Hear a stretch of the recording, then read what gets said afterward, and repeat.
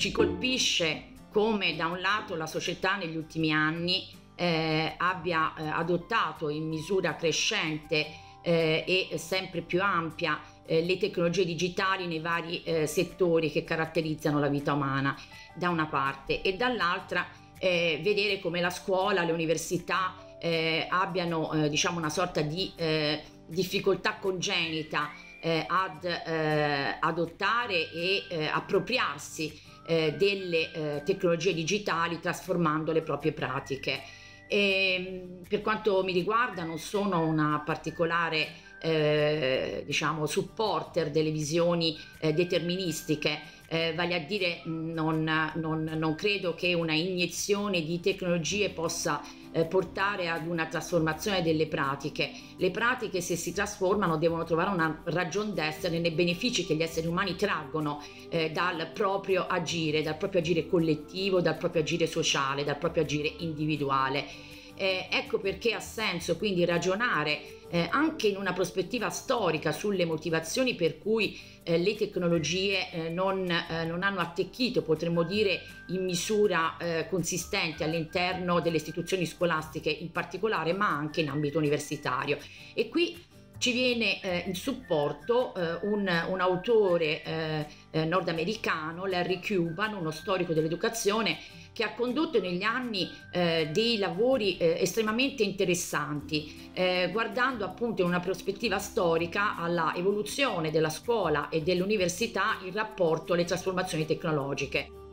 This film strip is designed so that it 1.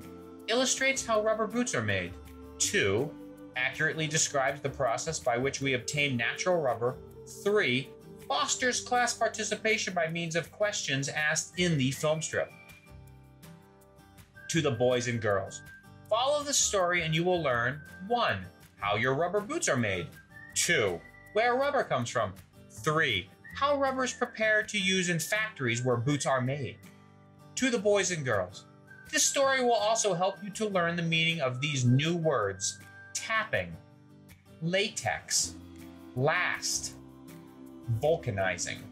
E Larry Cuban ha paragonato il rapporto tra scuola e tecnologie, tra università e tecnologie, ad una storia d'amore instabile, vale a dire una storia fatta di alti e bassi, momenti di esaltazione che hanno generato e alimentato grandi speranze nelle magnifiche sorti e progressive delle tecnologie, a cui hanno fatto seguito momenti di grande delusione. Dal cinema educativo alle più recenti tecnologie digitali, sembra essere questa una storia che ciclicamente si ripete. Come mai, si chiede Larry Cuban? Larry Cuban fornisce una risposta che io trovo piuttosto convincente, vale a dire mette in luce come tenere insieme la mission delle istituzioni educative, che è quella appunto di portare tutti al conseguimento degli obiettivi prefissati, con vincoli strutturali che caratterizzano la grammatica, le grammatiche delle istituzioni educative, vale a dire l'organizzazione dei tempi e l'organizzazione degli spazi. Ecco, per tenere insieme tutto questo, Larry Cuban dice che alla fine i docenti effettuano scelte condizionate dalla situazione, scelte pragmatiche, scelte che mirano in sostanza all'adozione di quegli strumenti che sono più funzionali in quella determinata organizzazione spazio-temporale al conseguimento di determinati obiettivi. E quindi questo ci fa riflettere, no? Ci fa riflettere su quanto l'organizzazione dei tempi, l'organizzazione degli spazi vada poi ad impattare sulle scelte che noi operiamo in termini di pratiche educative. E forse questa situazione che stiamo vivendo, che sostanzialmente ci sta imponendo dei nuovi tempi e anche di ripensare al modo di utilizzare gli spazi fisici, può essere un'opportunità per guardare a un modo diverso di fare scuola, che punti sulla inclusione, che punti sulla partecipazione attiva degli studenti, che punti su una scuola e una università che guardano ai saperi come a un bene comune e alla partecipazione delle persone nei termini di una libertà, di una opportunità che non possiamo perdere. Quindi è vero, comprendo le preoccupazioni di coloro che temono una digitalizzazione forzata funzionale ai tecnicismi, ma dall'altra parte vorrei ricordare come nella storia